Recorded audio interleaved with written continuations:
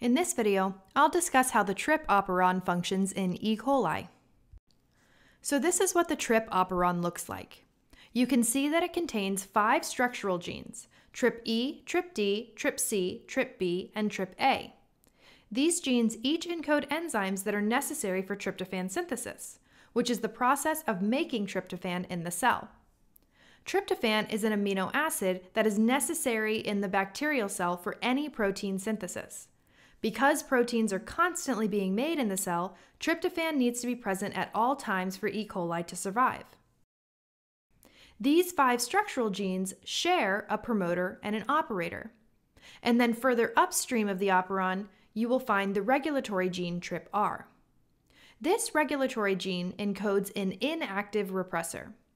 When this repressor is in its inactive form, it cannot bind to the operator and therefore cannot limit transcription of the structural genes in the tryptophan.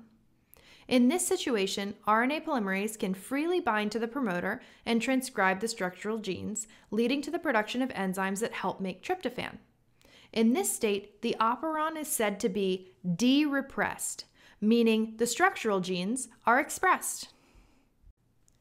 When there's an excess of tryptophan in the environment or in the cell, it would be a waste of energy and resources for the cell to continue making tryptophan, so the transcription of the structural genes should be limited.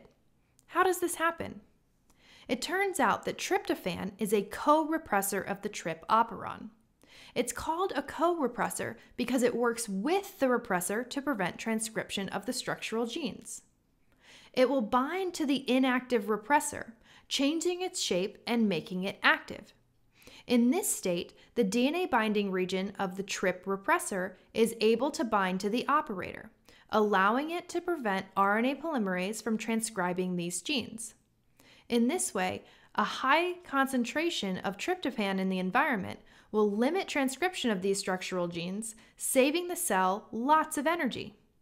In this state, the operon is said to be repressed.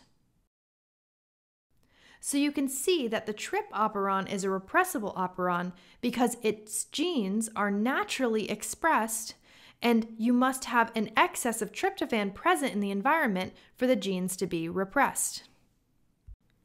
So that's the tryptophan. When tryptophan is lacking in the cell, the repressor is inactive and the genes are able to be transcribed and translated, resulting in tryptophan production. When tryptophan is abundant in the cell, it activates the repressor, which then limits transcription of the TRP structural genes, preventing the production of additional tryptophan. If you'd like to review your general operon understanding, check out my video on operon basics. If you want to learn about another operon, check out my videos on the lac operon.